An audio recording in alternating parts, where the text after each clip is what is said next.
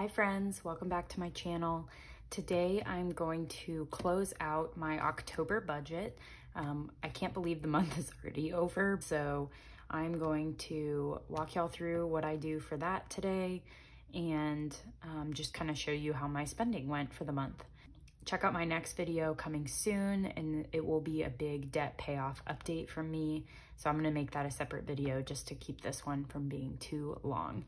The next video I'll post after that will be my budgeting for November, as well as my cash envelope stuffing. So lots of things coming up, so keep an eye out on my channel. And if you wanna see those videos as they come out, hit the subscribe button down below. I would love to have you join our subscribers. So to get started, first we'll go and finish closing out week 4 just to see what I spent this week. And once we do that, then we will jump back and close out the month as a whole. So for week 4, I have my cash envelopes that I carry in my wallet. And so we'll go through and just see what's left in each of those. There's not a lot left over, I can tell you that. So groceries, I did use all of it. So we spent the full $30, so there's nothing left. Not really surprised there. It was so low this week because I was traveling, so I didn't need that much for groceries, but I did spend it on food when I was traveling. Eating out is also empty, so we spent the full $25 there. Flex funds is next. I put more money in flex funds than I usually do this week, and I really liked that, so I'll probably keep that up moving forward. So I have $1 left in my flex funds, so that means I spent $62. So I'll just put this dollar over to the side for now. And then my special expenses was for my trip, just for anything for that, and I did spend the full amount. And then something I went back and did for the month of October is I ended up transferring some money from my short-term savings account, which I had built up before I started this channel for, you know, any short-term expenses or last-minute needs that I have. And so I transferred a good chunk of money this month because I forgot about Amazon Prime Day, forgot about my cousin's wedding, and I wanted to get him a gift. And then I didn't have enough time to budget properly for this quick trip that I took to visit a family friend. So you'll see that in my weekly breakdowns. That wasn't there for my videos, and that's just to make sure that all my money is accounted for when I go to close out my monthly budget. So I added that in, and of all that I transferred, I had $61 left going into week 4, and I spent 53 of that.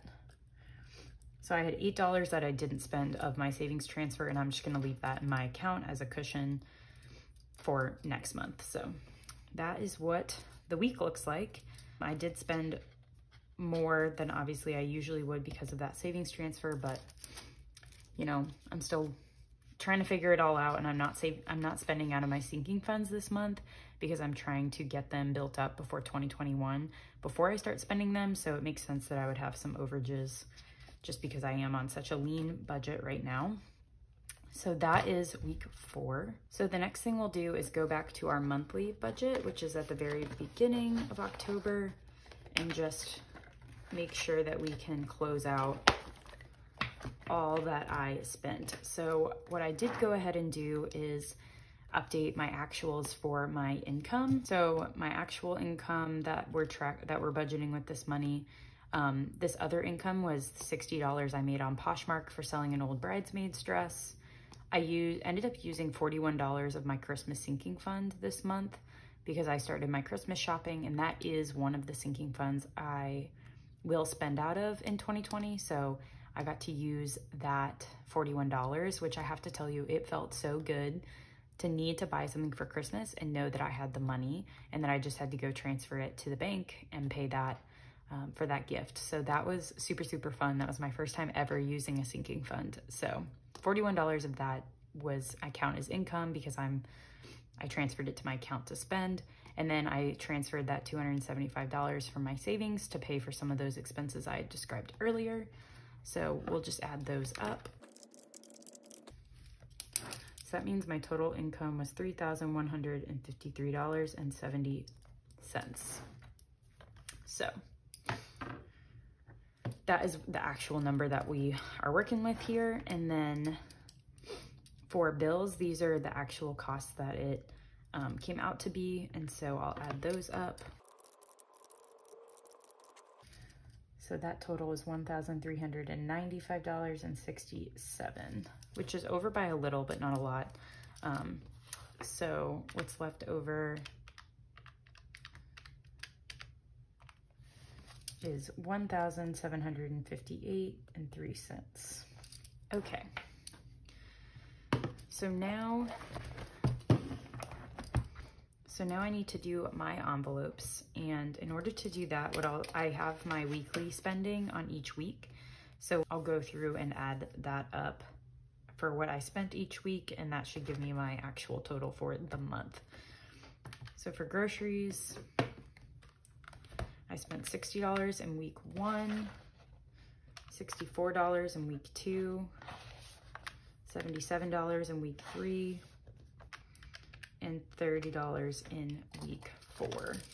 So I spent $231, which that is less because the last week I actually budgeted 30 instead of 80. So we'll see it all just flush out. So eating out, I budgeted 25 and spent 25 in week 1. I spent that in week 2. I spent 25 again in week 3, and I spent 25 again in week 4. So I maxed out that budget.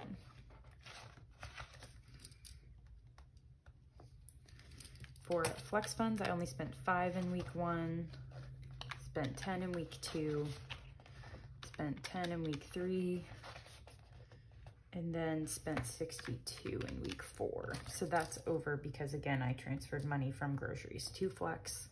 And that's just not accounted for in my budget here, but it's fine. So for gas, I spent $23 in week 1, nothing in week 2, and 28 in week 3. And I forgot that on my week 4, but I spent nothing on week 4. So I only spent $51 in gas.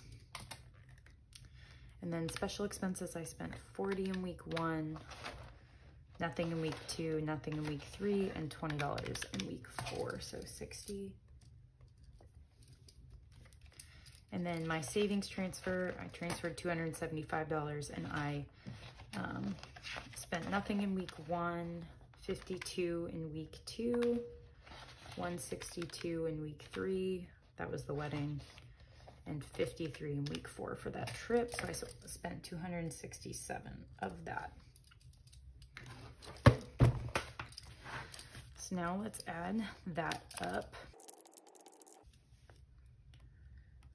So I spent $796, and what is left over is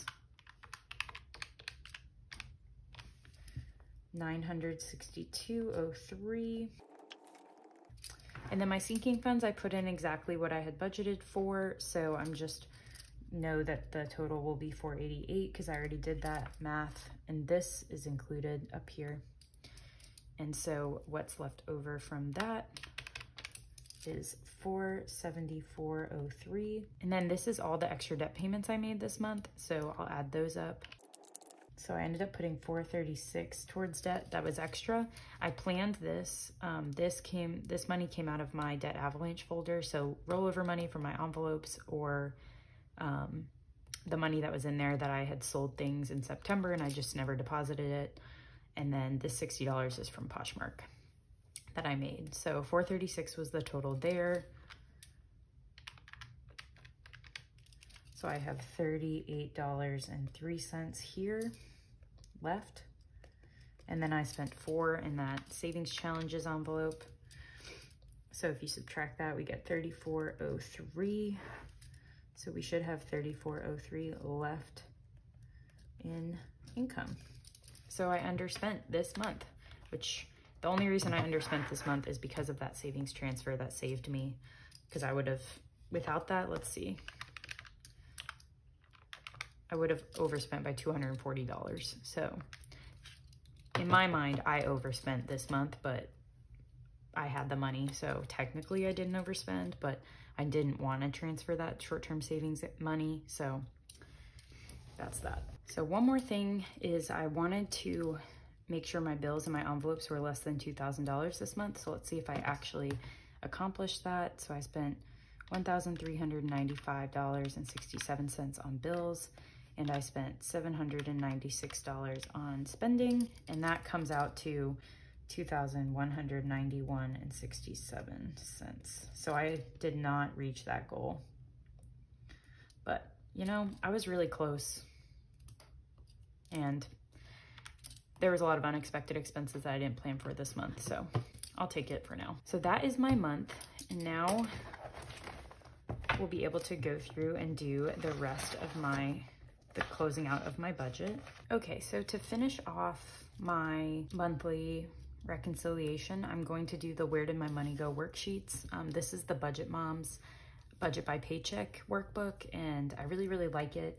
I do think I'm going to create a blend of her sheets with my own sheets I'm creating, just because I don't have the traditional bi-weekly or weekly paychecks. So I think I'm gonna make some adjustments for 2021, but for the rest of 2020, I'll be using her workbook. First, I need to start off with my starting balance, which was $68. And then my income was the $3,153.70, which I think I'm just gonna round. So that means my total monthly income was $3,222. So now I'm just gonna list out my budget categories. Okay, so here are all my categories laid out, as well as what the budget was for those. And now I'm just gonna go in and fill what I actually spent, which I'll take from my monthly budget that I have out here. So now I'm just gonna go through and subtract these to get the difference. The last column is just to see what percentage of your income was used on that category. So I divide basically what I spent by my monthly income, and I'm gonna round on these. So to get my November starting balance, I add up everything I spent and subtract it from my income, and that should be how much I have left going into November of this money.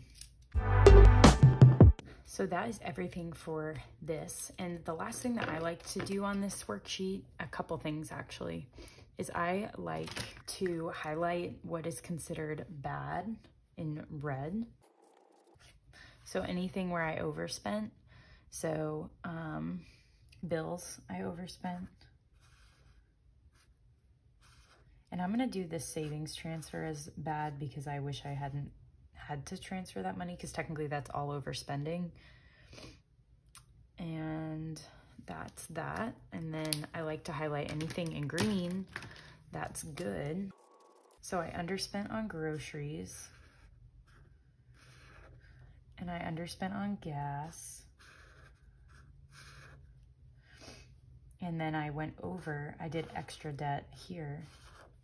So that's all good. So the only adjustment I need to make is that some of this extra money up here with groceries went towards debt, so I'm double counting it. So my actual November starting balance is $87.30, and that's just because I double counted here. So I just want to make sure that's accurate. For bills and spending, I also like to put a percentage of how much all of that cost, like what percentage that was.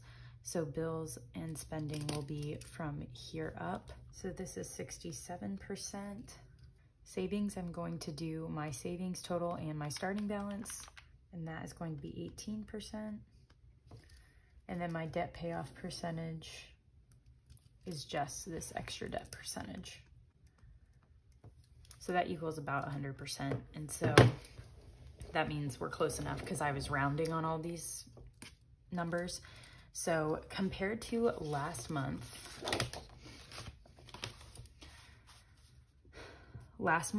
I overspent in all my spending categories and underspent in the other categories. And then bills and spending, I actually decreased, and that's even with overspending with my savings transfer. So that's really good. I cut my spending back by 2% even by overspending. My savings I increased, which is great. So had I kept it the same, I probably wouldn't have overspent in my spending because I would have been using that money for that. And then debt payoff did drop by 3%, and that is because I sold a lot of things last month, and I just did not have time to do that this month. So what I put towards debt was definitely less than last time. So that's it for this first worksheet. So the second worksheet looks at debt versus savings. And so I'm gonna need that sheet too. So my total monthly income was the $3,222. And then my monthly debt payoff was so I did 436 of extra debt, plus I paid 150 towards my Bank of America card, plus 35 towards my Citi credit card. So I paid a total of $621 towards debt this month. And so the percentage of that, of my income, is 19.27%. And so my debts are my Bank of America credit card, my Citi credit card, my student loans, which I break those up separately because I have 2 of them left. And then I'm paying off my iPhone that I'm financing, so I'm counting that as a debt. So the total that I paid off to these was 150 towards Bank of America, 471 towards Citi. I paid nothing on my student loans because they are in forbearance with the government until the end of the year. So I'm taking this as an opportunity to knock out more credit card debt. And then, oh, I forgot to include this. I paid $22.87 towards my iPhone. That's my financing monthly. So let's see, $621 plus $23. Let's call this $644. So that is actually going to be 19.99%. So basically 20%, which is good because last month I had about 24%, 23%. So I'm close, just not quite there. So then for savings, maybe I'll start with my categories and go from there. I have my 401A, which is my retirement. I have my November starting balance. And then I have my sinking funds that I'll list out. Okay, so now I'll go in and fill all these out. Okay, so I filled in everything out. So all of this is just based on my budget, as well as I looked up how much was taken out of my paycheck for retirement, and it was $235. So I'll just add that up to get my total monthly savings. Okay, so the total is $814 with all of these added up. So this is how much my income is that I share on this channel, but with retirement added back in, I actually have $3,457. So that's what I'm going to use to do my percentage. And that's going to leave me at 23.55% of my income is saved, which is really wild because last month I only saved about 20%. So I did increase that, but that also makes sense because I upped my Christmas sinking fund and I added a new weddings category this month. So that is really awesome. So this went up, that went down, hoping to switch that to increase this a little bit more next month. So the last worksheet I'll do to close out my budget with y'all today is this last Where Did My Money Go worksheet. So the way that I do that is I see what my monthly income was from last month and see if it went up or down from this month. And so this month I had $3,222, and last month I had $3,261. So it went down by $39. And that's because last month I sold a lot of things and this month I didn't. Not to be discouraged. So now what I'm gonna do is just go in and fill out my September versus my October, and I'll come back to do the change with y'all. Okay, we're back, and I'm really glad that I did this worksheet because I caught something.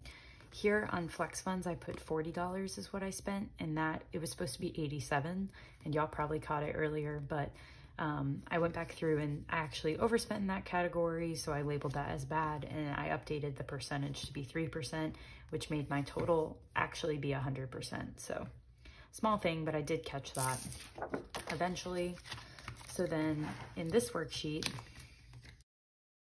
I have finished filling out the different categories, and now I'm gonna go through and see the difference in dollars to see if I went up or down in my spending.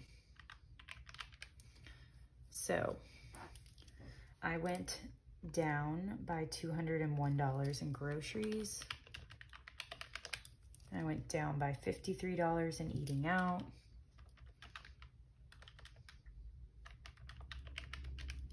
I went down by $123 in flex. I went up by $4 in gas, which makes sense because I drove more. I went down by $13 in special expenses. And I went up by $267 in savings transfers because I didn't do that last time. But if you look at all that I went down on versus all I went up on, I actually spent less overall in these categories because the $267 extra, like I spent that amount almost completely in groceries last month. So overall, my spending is good, and I actually spent less money in all these categories combined than I did in September. So overall, a positive change for me. For my bills, I went up by $14, which is interesting because I canceled Hulu and Spotify this month, but I think that's because last month I only did 1 counseling session and this month I did 2, so that's an extra expense. Savings, I increased by $143 this month, so that's awesome. That's really, really big. And then debt, I put $126 less towards debt, which again, I just didn't hustle as hard this month as I did in September. And my starting balance has increased by $19, which means I've saved an extra $19 compared to last month. So same thing, I'm gonna go through, and anything that's like a negative change, I'm gonna highlight in red. And then anything that's a good thing is gonna be in green. Okay, so overall more greens than reds, and I increased in gas only by $4, so that's not bad, and I was still under budget, so really not bad. The savings transfer is the biggest no-no for me, but still trying to learn what spending looks like for me, so that's fine. And then bills was up by $14, not that bad. And then extra debt went down, so that's the one I want to change the most. So that is it for closing out my October budget, and I'm going to do a separate video for my debt payment updates and updating all my trackers for that, but I wanted to give you all an idea of how I do my monthly reconciliation every month. And that is basically it, and I hope you'll tune in next time for my next video. And if you enjoyed this video, hit the like button down below, and I hope to see y'all next time. Bye.